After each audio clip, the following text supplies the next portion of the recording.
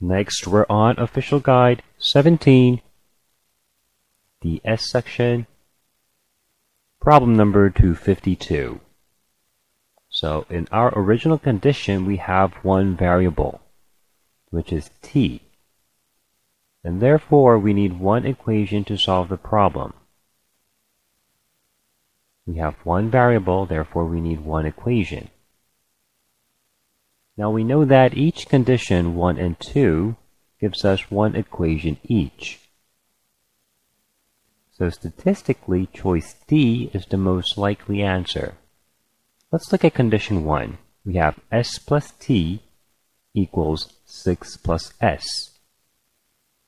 And we can cross out the S, so we're left with T equals 6. And this is a unique answer, and therefore this condition is sufficient.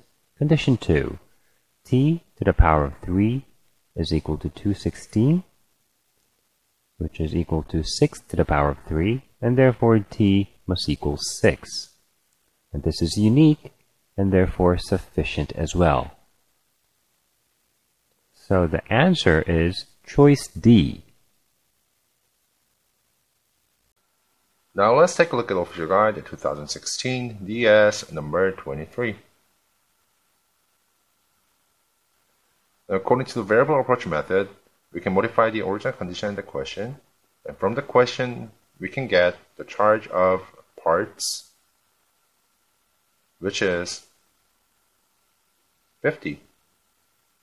So even though the question does not specify, we can also get the charge of labor, and we can write this as B. So there's only one variable, which is B, and we need one equation in order to match the number of variables to the number of equations. And the condition 1 has one equation, and the condition 2 has another equation. So logically, there's a high chance that D is the correct answer choice. So looking at the condition 1, it states B times 6% is $9.6. So B equals 160, and the answer is unique, and the condition is sufficient. And the condition 2 states what? 50 plus B times 6% equals 12.6. So B equals 160, and the answer is unique, and the condition is sufficient. Since the condition 1 and 2 are the same, the correct answer choice is D. We're looking at OG 17, DS number 254. Now this is a typical 2x2 problem. So for 2x2 problems, we normally draw a 2x2 table. I'm going to draw 2 lines and 2 more lines.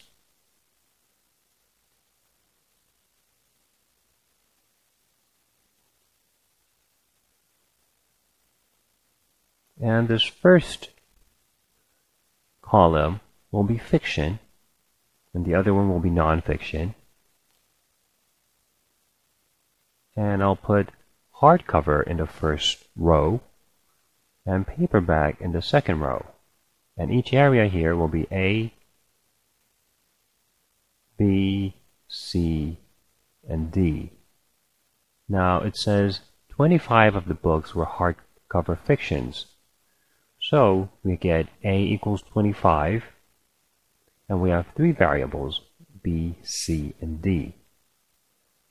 Now to solve this problem, we will need how many equations? 3 equations. We need to match the number of variables with the number of equations. Now we know that each option gives us one equation each, 1 and 2. We're still 1 short of 3, so chances are E is our answer choice. Now let's look at 1 and 2 together and find out. So it says fiction books are 40. So A plus C is equal to 40, which means 25 plus C equals 40, and C equals 15. And also, it says there are 60 hardcovers, so A plus B this time becomes 60, and A is 25, so 25 plus B equals 60, and we get B equals 35. But we still don't know the value of D. So this is not unique. So these options together are not sufficient. And indeed, our answer choice is choice E. Next, we're on the Official Guide 17 version, DS section, problem number 255. So the question is W plus h to the power of 4 greater than 0? Now, h to the power of 4 should always be greater than or equal to 0. So this holds always for all values of h.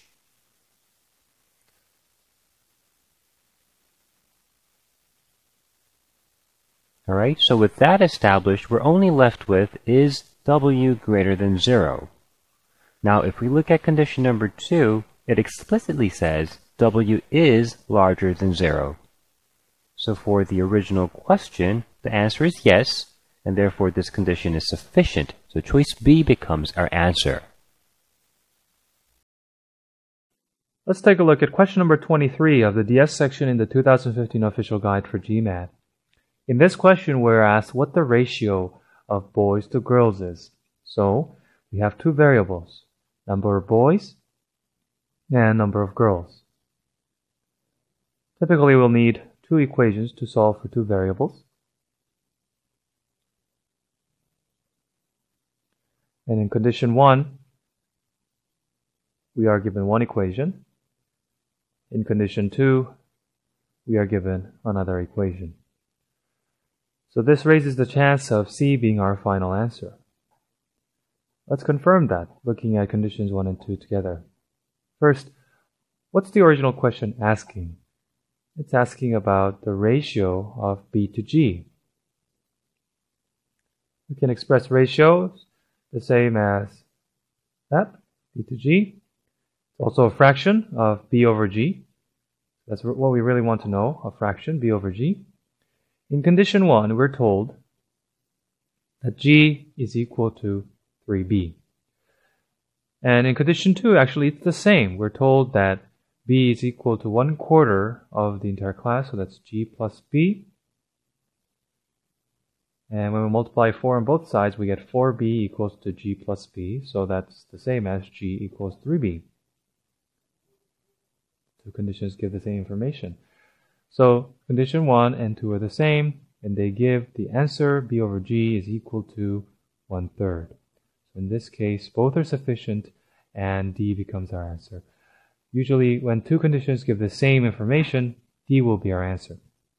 This sort of problem-solving approach is called the variable approach method, and nowadays it's the most proven and effective way of getting a correct answer in the DS section of the GMAT math section. Let's take a look at question number 24 of the DS section in the 2015 Official Guide for GMAT. In this question, we want to know in a sequence of 300 elements what the 293rd element is. So we have a lot of variables here, and we'll need naturally a lot of equations to solve this problem. So in condition number 1, we're given one equation. Condition number 2, we're given one equation. So typically we'll think, okay, there's not enough information, and E will be the right answer. But let's take a look at condition number 1 in more detail. In condition number 1, we're told what the 298th term is, which is negative 616, and that each preceding term is 2 more than the current term. So we know that the 297th is negative 614, and then negative 612. The 295th is at negative 610. 294th is negative 608. And finally, the 293rd element is negative 606.